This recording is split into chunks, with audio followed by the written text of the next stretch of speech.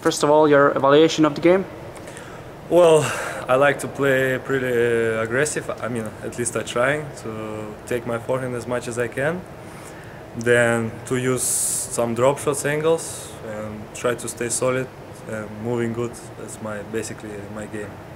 So are you satisfied after first round? Yeah, because I know it. My friend talked to me about him like yesterday, I think, and he told me he was a really good under 14, under 16 guy. And so yeah, I mean, first round is always tricky, you never know.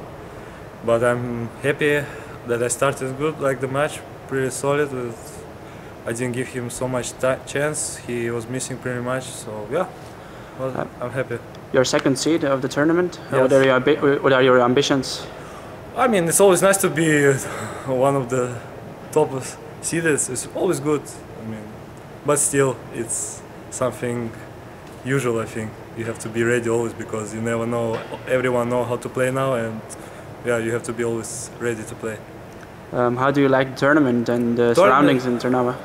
I mean, it's my first time in Slovakia, and especially in Trnava. I like it. It's really nice. The main building, the complex is very nice. The courts are nice. You have a lot of courts, and the hotel is very nice. The food, I think, is pretty good. The organization, everything. So it's nice.